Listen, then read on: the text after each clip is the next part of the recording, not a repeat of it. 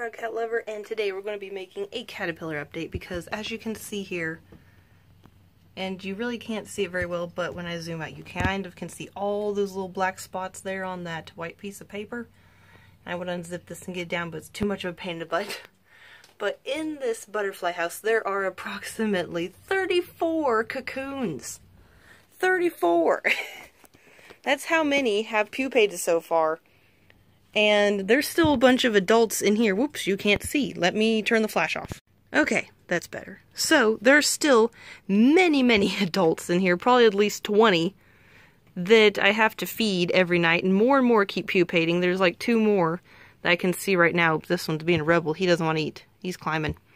But, yeah, I have to put fresh food in there every night, and I never thought that I would almost run out of coneflower leaves because I have like 3 bushes. No, these guys are eating monsters. Like, there's at least 20 in here. And these are silvery spot butterflies, or silver checker spot butterflies, sometimes they're called. And then these all in here are also the same.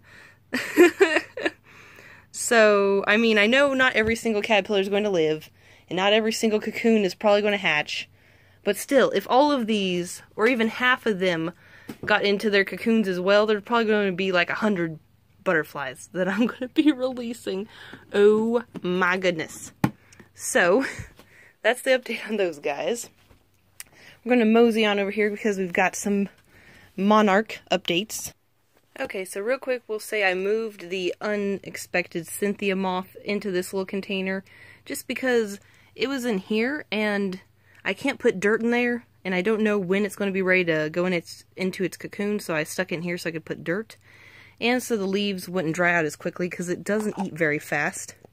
So that's what I did with that one. And then in here we have all of the new babies. Okay, so all the babies in here are either small or they're teeny babies. So as you can see, here are some really tiny babies. And I have one in here that's actually smaller than those ones. Okay, there it is. Oops. It's right there. It's so cute. It already has his black stripes and everything. So, I'll stick this back in here. I haven't counted how many, but I'm guessing there's probably at least, because there was 4 babies I found tonight, and there's already like 4. So there's around 8 babies in here. There's 2 really big ones in here, and then I have 9 eggs in there. Because when I go out to collect leaves, I find eggs. So let me check and make sure nothing is in the way, and I will unzip this butterfly house. So these guys have grown quite a bit in the last few days. So this is the biggest one I want to show you. I had 2 that died of sickness, so not really sure what happened there. So that's one reason I moved these guys to this container. I don't know, they were in an M&M container, and I don't know if there's like small traces of chocolate that got on the leaves or something, even though I didn't think there was any in there. And so I just not wanting a chance getting these guys where they might die, so move them into a different container. But look how big this guy is. He is ginormous. Very nice big monarch caterpillar. The other one's almost as big, but not quite there. But yeah, he's probably, oh, he's having a fit because I was petting him.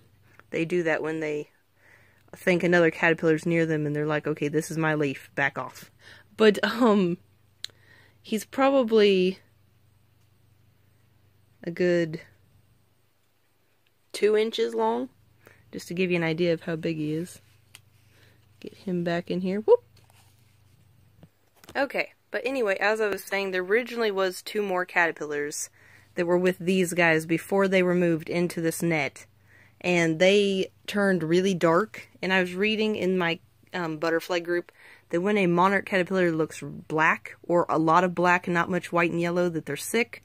So I went ahead and just took them outside and put them in the grass. They were already just kind of laying there and they acted dead already, even though they weren't. So that's what happened. I lost 2. And then once these 3 bigger babies that you can see here are bigger, then they can go into the net with the bigger babies, just because right now I don't want them to have to compete for food with the larger adult caterpillars, I suppose you could say. But anyway, guys, that's pretty much it. Oh yeah, I also had a moth that hatched out tonight. I didn't take any pictures because it was flying around the container and there was no way I was going to get a clear picture. So I'll just get a picture off of Google and I'll put it about right here. So that you guys can see what it looked like. I'll find one that looks just like it. So anyway guys, I hope you enjoyed. Thank you for watching and have a good rest of your day.